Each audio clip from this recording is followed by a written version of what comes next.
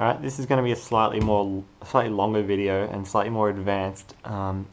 It's not going to be quite a walkthrough solve. I'm not going to explain everything what I do. I'm just going to go through the thought process, my thought process for big cube edges. I picked 6x6 because it's sort of a good middle ground between the 5x5 and the 7x7. Edges really start when you're doing your last commutator, I guess. You can try and preserve some edges before that, but I generally tend not to. But you're executing your last commutator. Whilst you're doing that, you should be looking ahead as to what your first edge is going to be. So even before I execute this, I see these two and this one. So I'm just going to go ahead and execute that, and then just set these two up. And then what I'm going to do is find the next one, and then continue on. So I've bookmarked. I'm going to do these two next whilst I was doing that.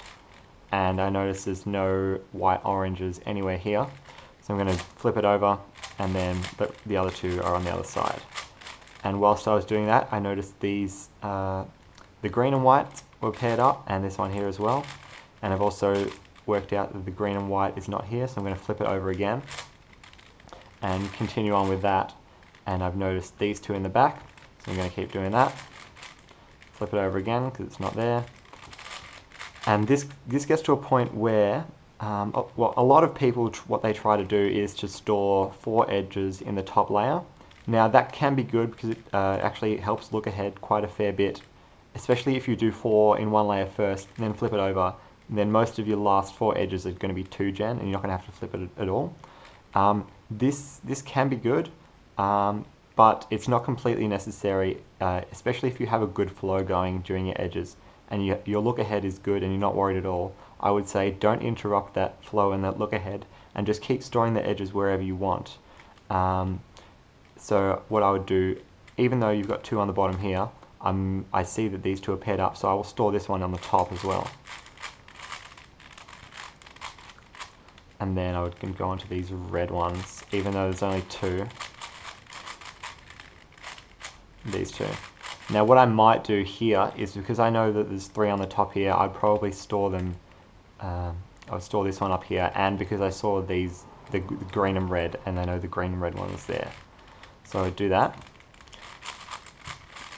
And then keep going. We've got the red in the back.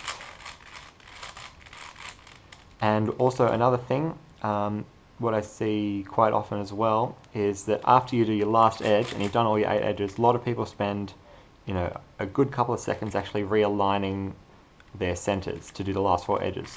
Whereas what you should be doing is, whilst you're when you're nearly done the last edge, just take a quick note of which way the slices need to go, so that once you insert it, you can just easily do it without actually worrying about it too much.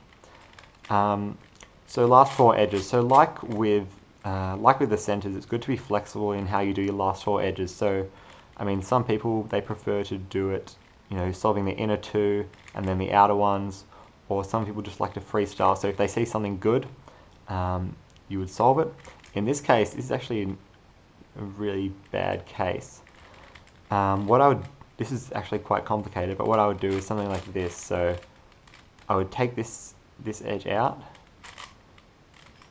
and I'm building these yellow and green ones, and then insert this broken edge in there, and then hopefully something comes up for the next ones. No, but what we can do is solve this edge by replacing that and flipping it back, and then this isn't very nice either. I mean, it works out. So yeah. The other thing that I would suggest is don't build too many incomplete edges. So sometimes, especially during my solves, I tend to, maybe do three edge pieces and then, move on to something else while storing that in the top layer. And I would, take a mental note and try and come back to it later. But I would suggest against that, unless there's something else really easy comes up and you want to solve that quickly before finishing the last edge. I would suggest against that, because it can be quite confusing. So focus on doing 1 edge at a time whilst you're looking ahead. So don't make anything too complicated for yourself.